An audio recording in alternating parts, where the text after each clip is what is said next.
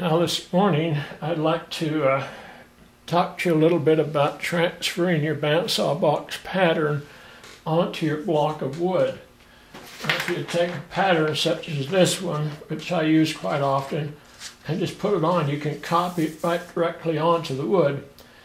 A lot of people will take their pattern and line it up and then actually glue the pattern to the wood and cut the pattern itself. But I've found that if you cut like these two lines here, where they're close together, that sometimes the pattern will tear, or if you glue it really hard, then it'll stick to the top of the wood. So then you've got to sand or clean the top of the wood after you take the pattern off, after you get it cut out. So the way I do it, which I think is a little, at least better for me, is I take old-fashioned carbon paper. The carbon side hasn't been well used, but it still makes a good copy. Now, some of you don't even know what carbon paper is probably, but back in the old days, before we had copiers and computers, we made copies on typewriters, and we used this paper between the sheets of paper to make copies. But it works great today for items like this. What I do is lay the carbon paper with the carbon side down on the block, put the pattern on top, line it up so that it's on the block. Then I take an old ballpoint pen or anything with a point on it. This one doesn't work anymore, but it works great for this purpose. And then I just trace over the line of the pattern all the way around. Now I'm going a little faster than I normally would just for the sake of time, and so the quality won't be quite as good, but it'll give you an idea anyway.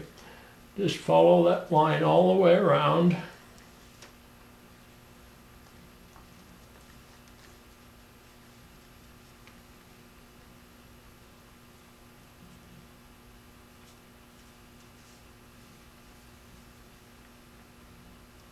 And then we get this line up here. Okay, now I've got my pattern right on the wood itself, so I just cut the pattern out and I don't have to worry about any cleanup or about scraping the old paper pattern off the top. It's ready to go. It's just a really easy way to do it, I think. So anyway, carbon paper is still available. Even though it's not used much, you can still get it. I have bought it at some of the large supply stores like Staples, but I had to buy huge quantities, and I just don't use that much. So I found it recently on Amazon where you could buy like a dozen sheets at a time. I don't remember exactly how many were in the package, but it wasn't very many, and it's reasonably inexpensive.